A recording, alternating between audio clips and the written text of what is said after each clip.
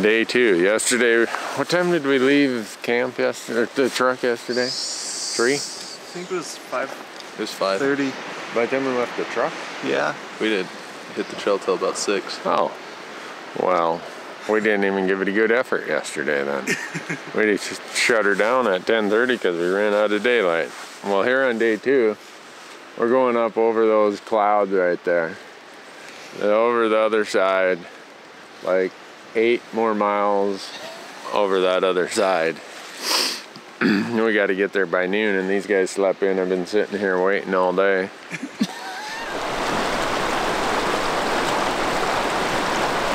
This is a physics lesson, folks.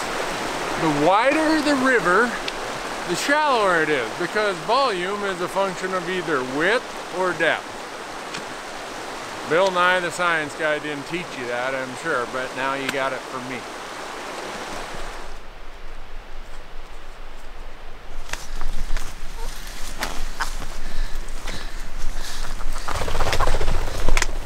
These little ptarmigan have no idea how lucky they are that I don't have my pointer. I have this little 20 gauge made by Pointer. Kapoom, kapoom. Little over and under. If I had that thing, it'd be all over for those chickens.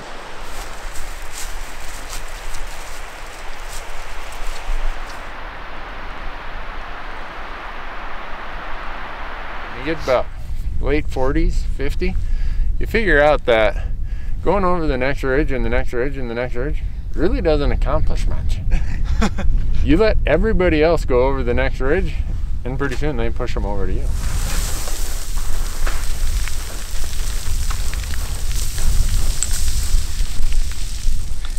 You gonna go that fast? Youth is wasted on the young.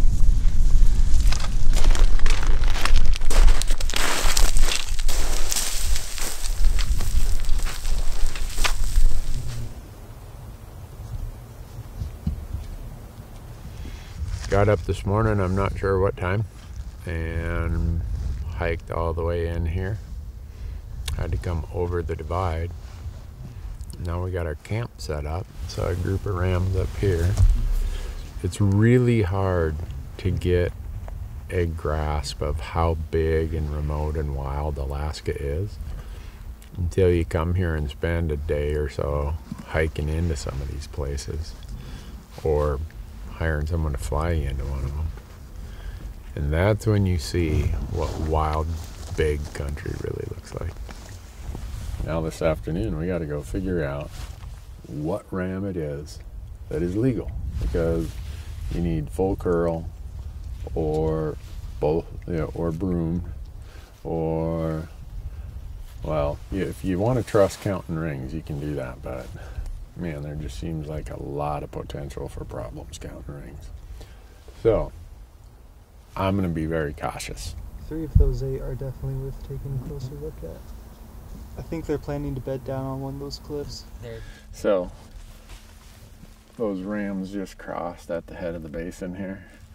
Branson's idea is that we go and get a better look at them, and I'm all about that because there were 3 of them that were... Mm-hmm.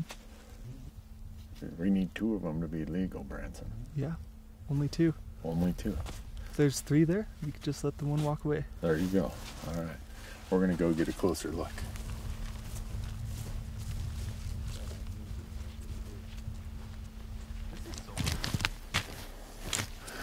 So, we came up this creek bottom, and around this corner you can see the sheep up on that steep face, so we're going to go straight uphill here, and we're going to just use the crown to protect us. I'm going to pull out the spotting scope, see what we can see then.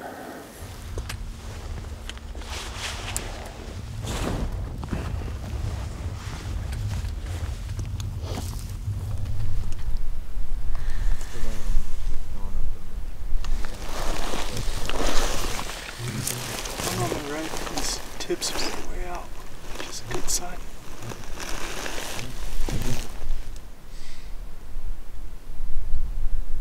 I think he makes full curl.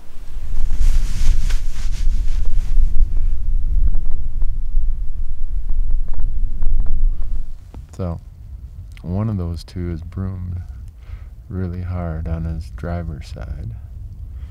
Can't tell for sure if he's broomed on the passenger side. It's hit or miss. Depends on what you define as broomed. And the other one just drops way down and doesn't appear to be full curl. But I can only count to like 4, so someone else is going to have to count the rings on that thing when we get within 100 yards. Marcus will have to shoot him, because I'll just probably give him a sporting chance, get him up out of his bed, and then Marcus will shoot him.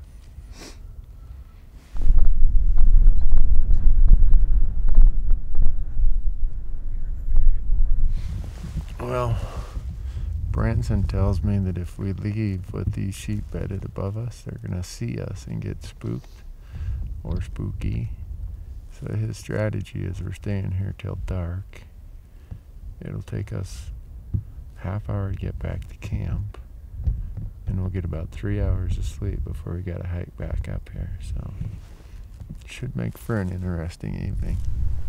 I'm just side-hilling it right now.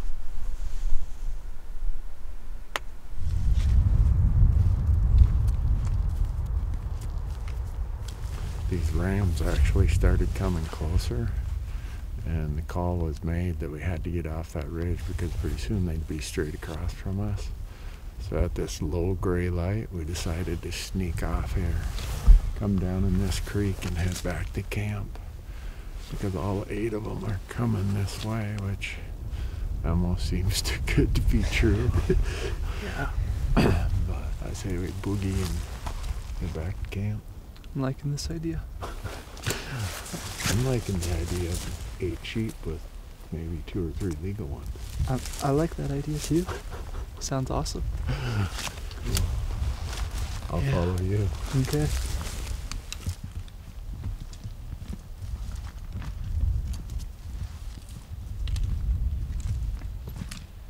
Day. What a way to end the first day of scouting, huh? A band of 8 rams right up above camp. That's amazing. I would have never dreamt that. There's 3 nice ones in there. Mm-hmm. It's just whether the other 2 are going to be legal. Yeah. I think when we get within 100 yards, we can count those rings. I think so. Bedtime for Bonzo. Mm-hmm. Good night, folks.